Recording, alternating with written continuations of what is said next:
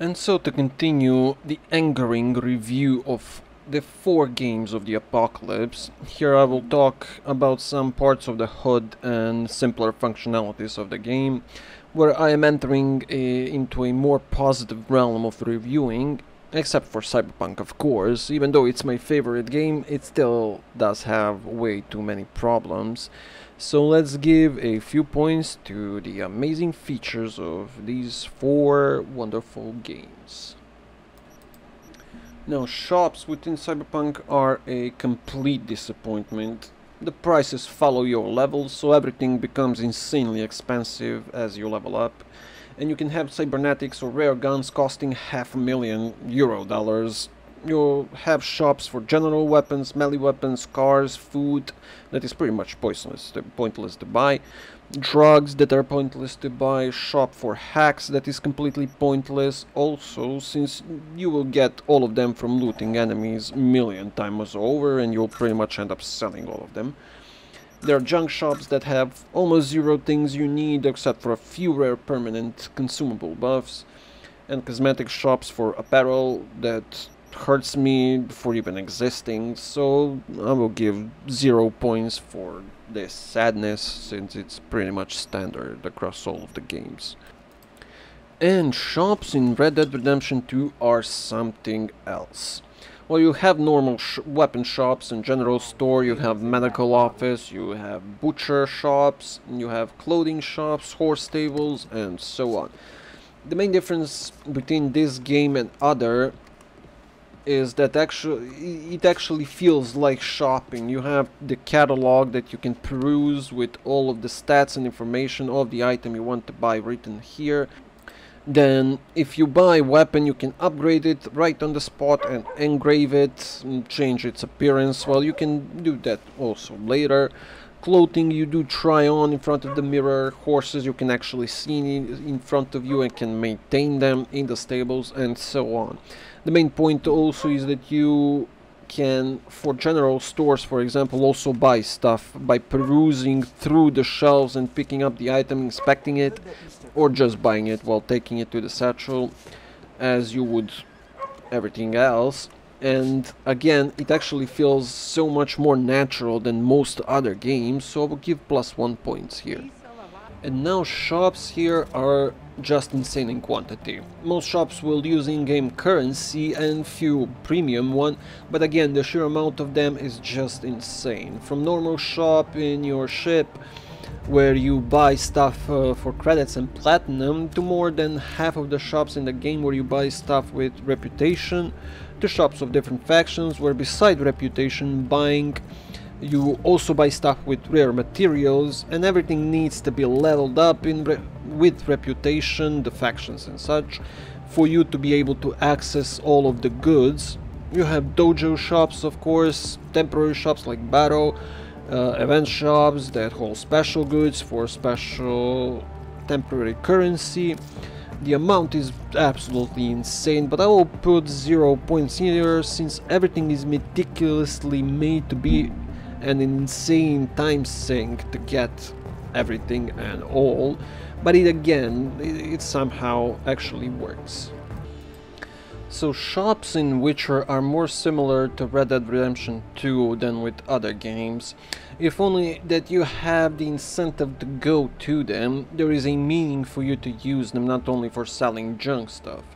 You have normal varieties, of course, armor for armor, weapons for weapon, general trader for random stuff, herbalist for plants and materials, for potions, quartermaster for lighter armor, book merchant, innkeeper for food and alcohol consumables, alchemist for runestones and crafting material, and so on. The whole point is that you will generally want to go to a specialized merchant to fix your gear, so you don't waste too much of the repair kits in the field.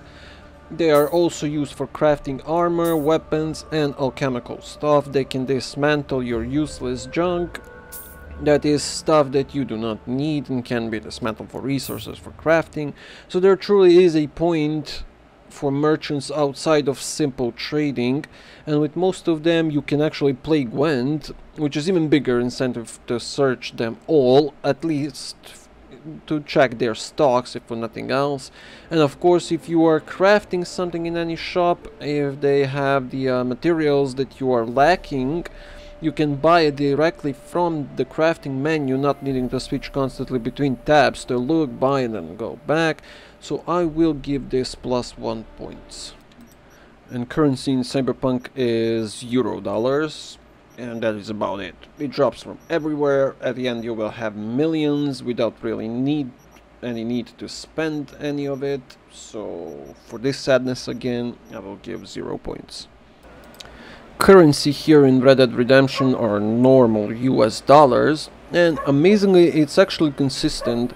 Prices in stores will stay the same throughout the game despite you in the end having massive amounts of money.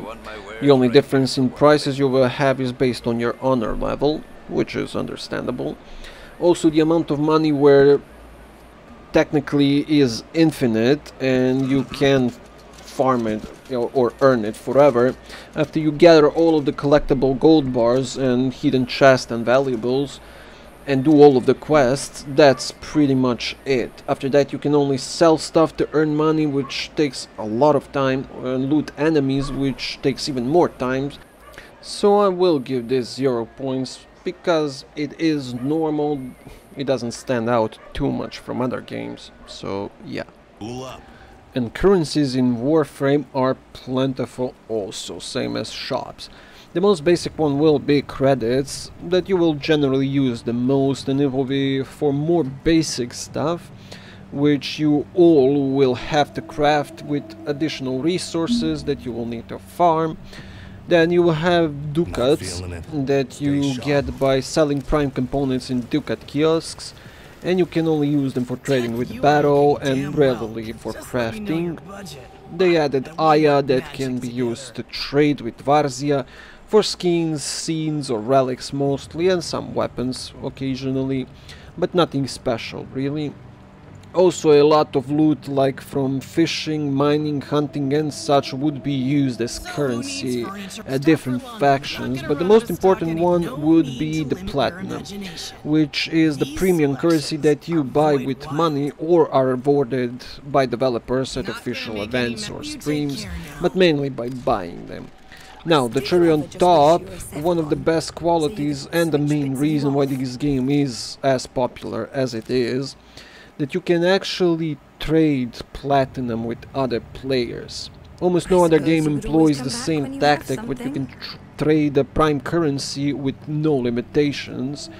You can buy 1000 platinum and just give it all away if you wanted to do so, but it's generally used for buying stuff from other players, since as I already said, everything is based on a percentage drop, so you will either need to put insane amount of time farming one thing or just buy it off another player that has already sunk in that time and need platinum for other things. And by earning platinum by just playing from other players, you can actually use that platinum to buy other things from the premium shop also. So technically you can play the game completely for free without ever spending a single dime in it and still get everything that game has to offer. While the amount of time you'd need to put into that is insane, it's still not unfeasible. Like for example Diablo 4, and it's 100,000 years to earn everything by just playing. So I will give this +2 points, since the platinum trading is one of the breakthrough mechanics that made this game into what it is today. And currencies in Witcher 3 is crowns. That is the main currency that you will be using for everything that requires money, with the addition of orens and florens that are not used for trading but can be brought to Vivaldi at his bank, where he will exchange them for crowns. So it is advisable to visit him from time to time after extensive looting, so pretty much 0 points here. And now inventory within Cyberpunk. I mean, it's fine I guess, far from the best, but at least it's not Bethesda-like mess of infinite scrolling. Everything is more or less visible, from equipment menu to cyberwell menu to inventory menu, where everything is shown clearly and you do not need to spend ages looking for stuff, although there is quite a lot of scrolling depending on how much stuff you have within the inventory. So I will give 0 points here for, again, the standard across the games. And boy, the inventory within Red Dead Redemption 2. I mean, I've finally managed to hit a negative in this game, which definitely would be this. The inventory is simply atrocious. There is no simplicity behind it. You have to scroll through mostly everything. And if something is in a collection, you have to scroll to that, then open it and scroll again, and it's just a nightmare to look for anything inside your satchel. And to be honest, anywhere else that has inventory. And it's not as bad as within Bethesda games, but it's a massive negative, so I will give -1 points here, since it's obviously made for consoles and they just left it like that for PC, which I find to be very and beyond stupid. And not so amazingly, the inventory within Warframe is the best out of these 4 games. All of the different inventories in the game are easily navigated, everything is presented well, compacted properly, noted and named properly.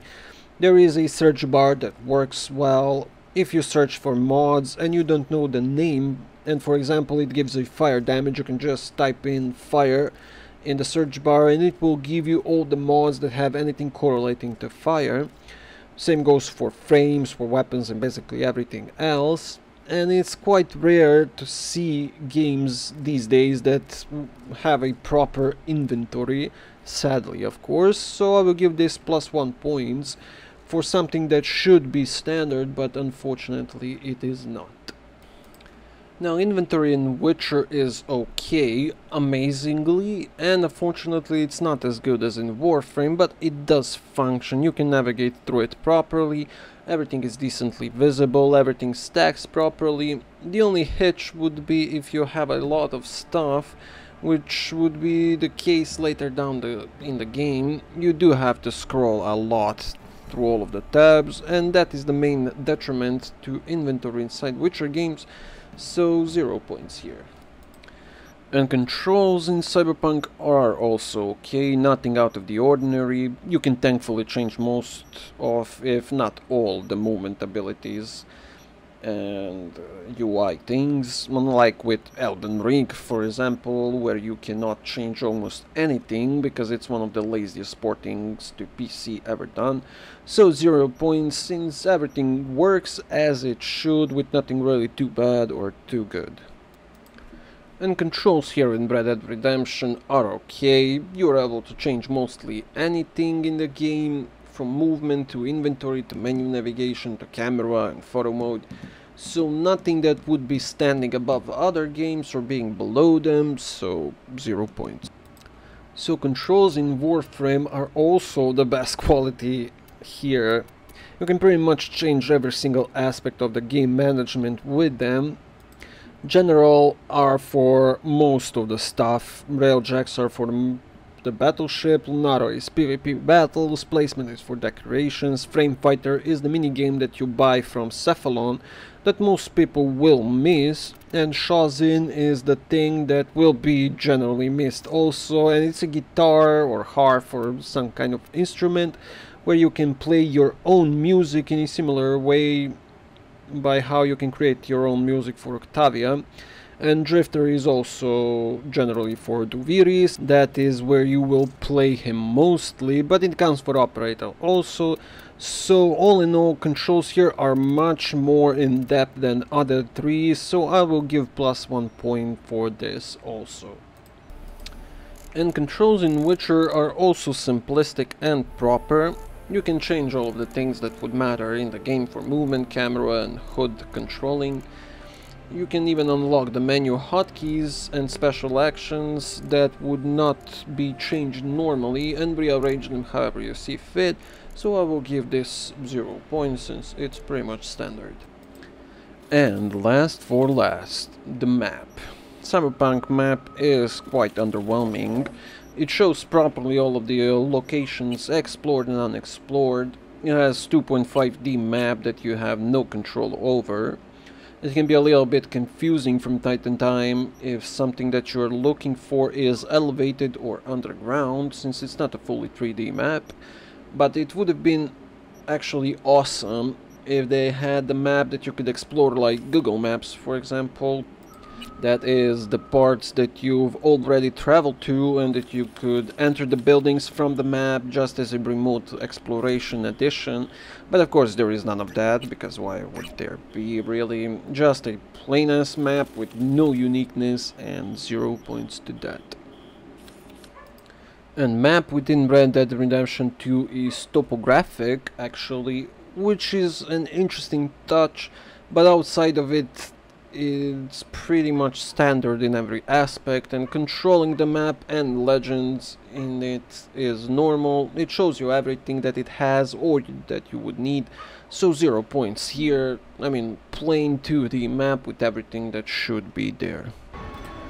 Maps in Warframe are quite standard. They also follow the Diablo / Path of Exile type like maps, where it's transparent, it unlocks as you explore it, and once you finish the mission it's forgotten and you have to rediscover it all over again, which differs from open world maps, where it's always uncovered, and you can also, if you hold the map button, open the hard map that does not move around with you or is transparent, and you can actually navigate it much more easily.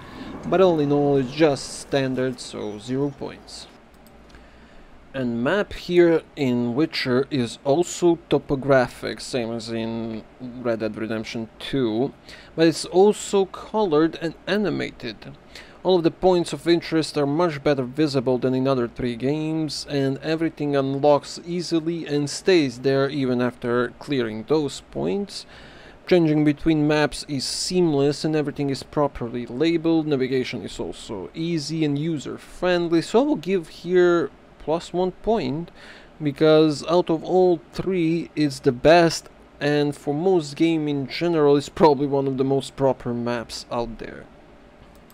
Like, share, subscribe, do not hate on the messenger, and of course never ever talk about Fight Club.